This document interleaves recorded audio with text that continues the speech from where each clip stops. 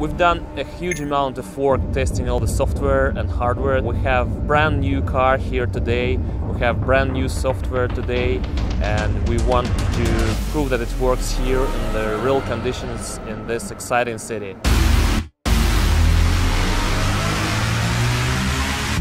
This is actually a fully working autonomous vehicle. It's the first time it's going to be in the environment, learning and establishing itself as a first-level racing driver, basically. The progress is absolutely incredible. Wow, we are learning together, and Michelin is so proud to have believed in the project at the very beginning and to be one of the first partners. To see this car going for the first time in the streets of a city like Paris is fantastic. The contribution they can make to mobility in the world is going to be a game changer.